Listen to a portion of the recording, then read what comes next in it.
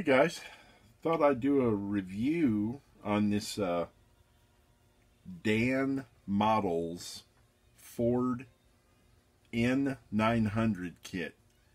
Kind of a rare kit. He only did a few different trucks. He did a Kenworth, this Ford, a medium duty Ford, and I forget what else.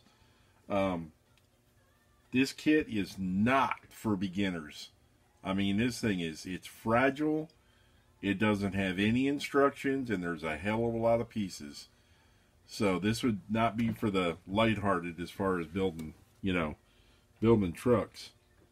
But I thought I'd go over and show you. It's a pretty cool kit. I bought everything you can get for it. Plus, I asked him, can I get an extra axle and wheels to make it a twin screw?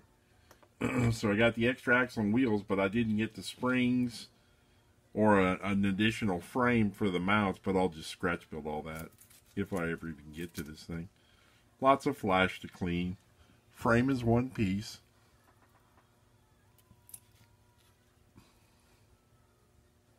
Pretty comprehensive. Got all the mounts, cross members. And they're detailed. They're recessed. The cab. Grill, upper grill molded open, kind of thick, not noticeable on the finished model though.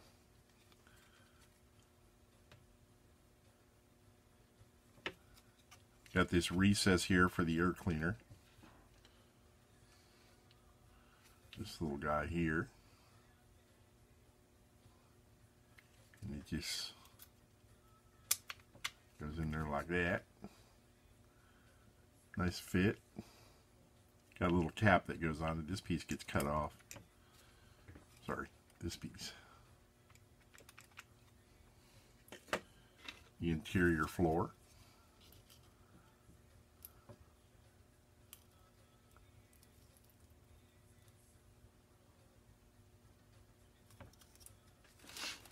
Front fenders. One.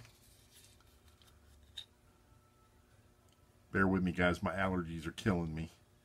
So I'll be snorting and snooting.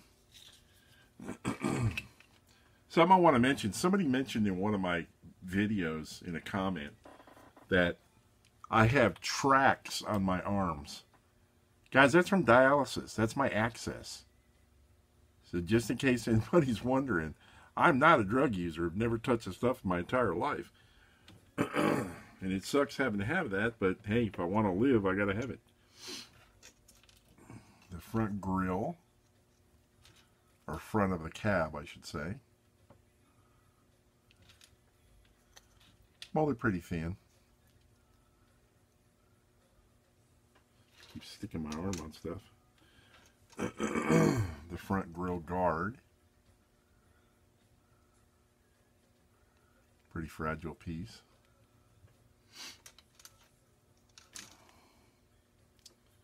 Got some fuel tanks with diamond plate detail, but it's pretty thin. You have to be careful with paint to not lose that detail.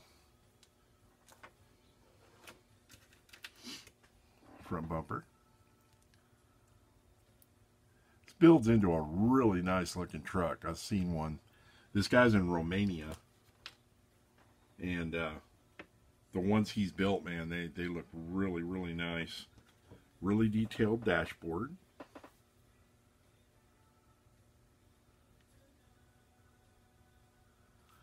Got inside door panels. One thing I forgot to mention, you gotta figure this is coming all the way from Romania, so it's kind of expected you might get small pieces that break. But you got your wing window bar here. It broke on this side. No big deal. Just throw a piece of styrene square rod in there and it'll look exactly the same. As long as it's the same size as that.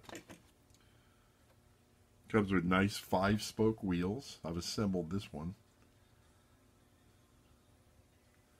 Actually look like this when you get it.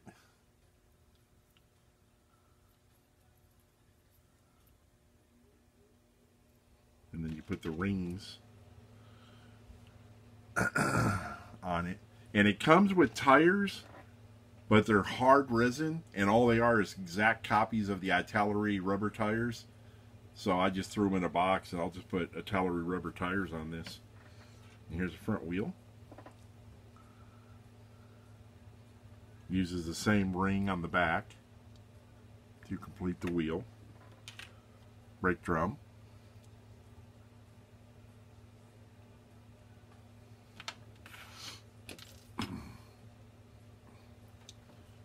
Got a nice exhaust stack. And it does come with a piece of photo etch for the muffler guard, as well as the letters for the grill that say diesel.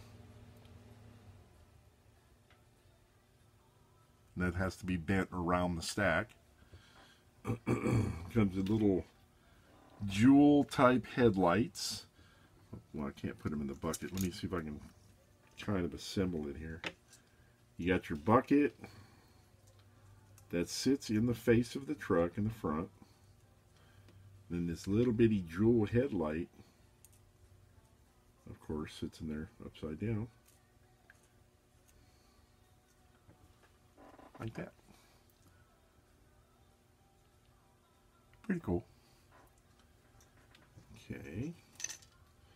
Has a ton of small parts. Tie rod, which is it's so small and thin and fragile, I wouldn't even use it. I'd use something, fabricate one out of metal, you know, because it does steer. Well, you can make it steer. You see the axle comes without the spindles. And then the spindles, these all still have casting blocks on them. Lots of cutting to be done before you can even start building this thing. Lots of cutting, filing, grinding. Got a radiator. This is a complete kit. When you get it, you can build a full truck. Got fifth wheel components. I know I'm kind of all over the place, but the parts are just laying everywhere. You know, your normal AMT type fifth wheel. Nothing special.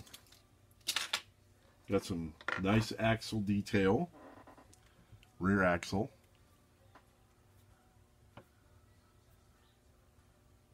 I would never leave resin pins like this. Too fragile. I chop them and drill through and put a metal bar of the same diameter. And that way it's much stronger. More photo etch. The cowl vent and the front grill emblem.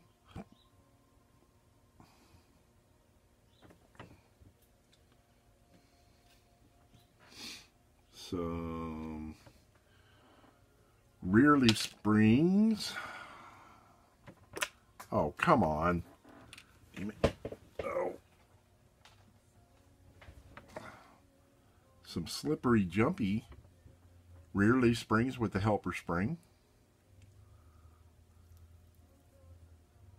Nice mold. Got the front springs with the shackles.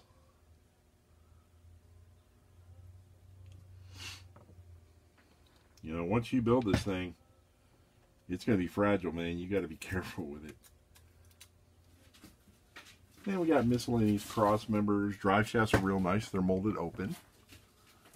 And if you know how to mold resin cast, you know that's kind of tricky to do.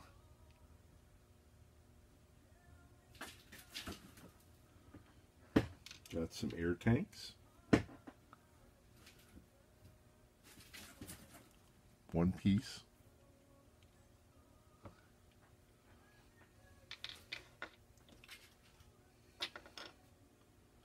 Another drive shaft. Got fuel tank mounts. Nice little fuel tank mounts. They are W molded, or I don't know, U shape, or I don't know what you'd call that, but they are open on the back. And then I guess this is a steering gear. It's got really tiny little arms on it. Like I said, there's no instructions, so I'm going to have to figure this out as I go. Probably going to be a nightmare. I don't even have pictures to go by. Spindles. Wait. There's one less part. Oh, where'd you go? Well, gotta find that later. Got a cross member. I think these are for the helper springs. The little tabs that the helper spring would hit against. Got 4 of those. Got some chocks. Appear to be for the front. I don't think the back has any shocks. That was what fell, one of the shocks. Shocking, isn't it? Got a little, looks like a pitman arm.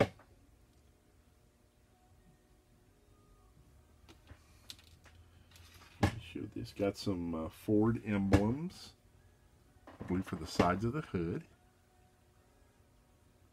Some of these parts are molded in a different kind of resin. Has brakes, brake chambers, and slack adjusters. Some mirrors, mirror heads. Probably got to make the brackets out of wire. This gets cut off.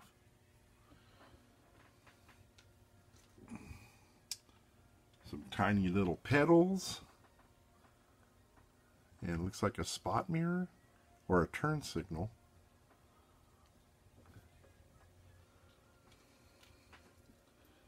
Some, I don't know if these are hood clamps or what they are.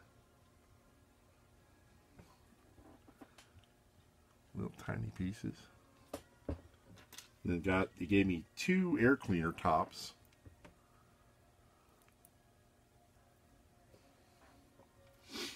More pedals and a turn signal. Got passenger seat. Solid. Little seat mount. I think this one broke. That's the nature of the game when you're buying resin stuff from across the world. They sometimes don't make it in one piece. That's why I say this is not for the faint of heart. I know this is broken. But here's a piece to it right there. The back of the driver's seat. And the bottom of the driver's seat.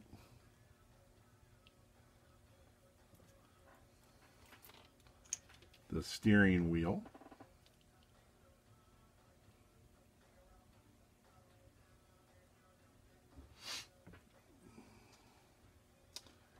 The steering column. And shift boot.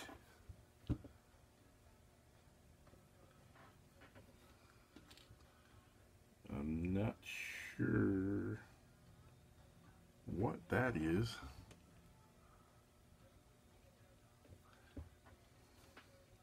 Lots of figuring out to do on this kit. Very tiny, very fragile. Window cranks and door handles for the inside. Up-a-dee-ba-doo. That's about everything for the main truck. And I got the engine kit that goes with it, which is a Cummins, and it's pretty much the same as like a AMT Cummins. It's got more detail. It's a nicer casting.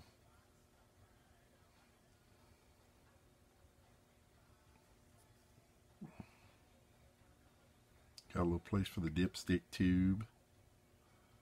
Yeah, he added some detail. Looks real nice.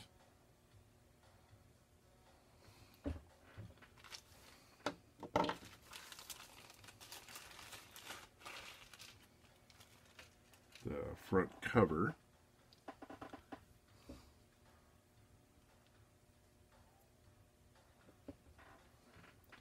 Put these back in here so I can keep the engine separate from the rest. Now this is scratch built because I've never seen an exhaust manifold like that. Must be unique to the Ford when the Cummins is used. Got a very detailed, what appears to be the air compressor.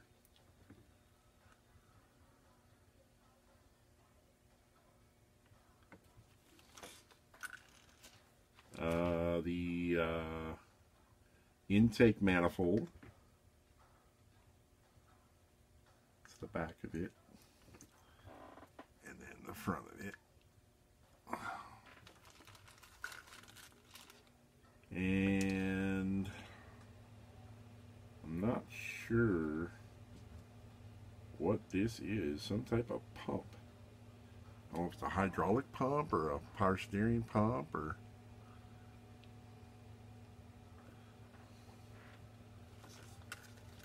I think there are lots of the parts are unique to this truck. The water manifold.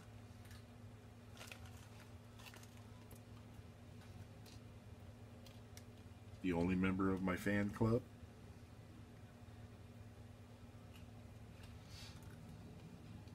Got separate pulleys that are grooved. So it'll be easy to put some real rubber belts on it. That's nice. Got that one. Got that one. And then got the biddy-biddy-bop.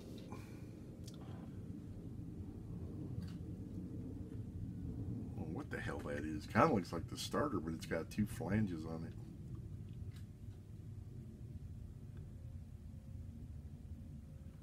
Have to do some studying. Got another bitty tiny pulley, like an idler. Looks like a fill tube here. And then radiator hose. Here, girl.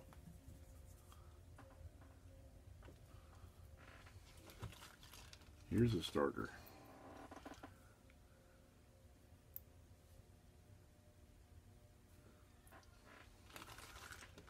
And then another pulley with an idler bracket. Keep getting off screen.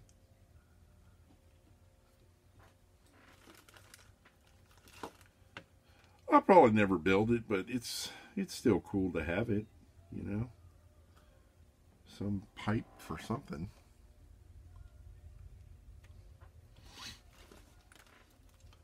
Little oil filter setup. Remember, these blocks get cut off. They're just molding blocks. Another pulley.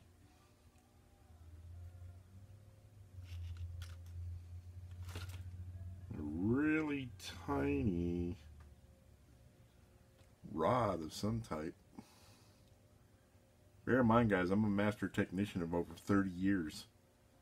If I don't know what the hell this is, you know, it's weird because I've been working on trucks and things my whole life. And some tiny little piece. But I've never worked on this exact truck. And a lot of these parts are unique to this exact truck. And then it has a vacuum formed windshield, which needs to be trimmed.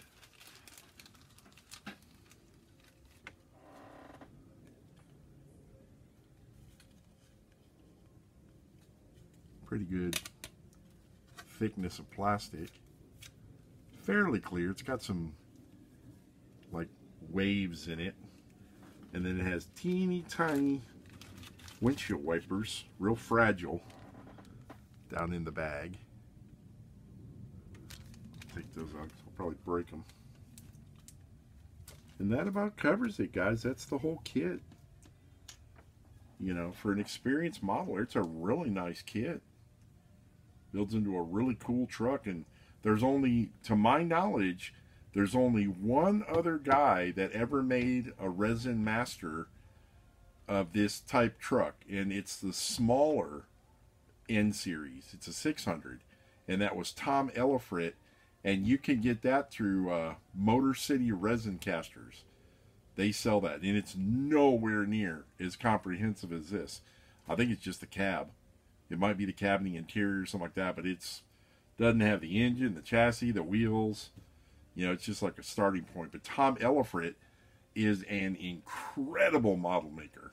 Oh my God, I own a couple of his models. Man, they're nice. Guy does an excellent job. So I highly recommend that kit if you want a N series. And this kit may still be available. I don't know, but it's from Dan Models in Russia. And a couple people I know ordered it also and said they had a hell of a time getting it. So be prepared, you know. I got real lucky and I got it quick with no problems. But everybody else I've talked to that's ordered it said they had problems. So, you know, it's not like I can recommend them on that. But just wanted to share this with you. Just another cool, obscure truck kit that, you know, you may have never seen. I'll see ya.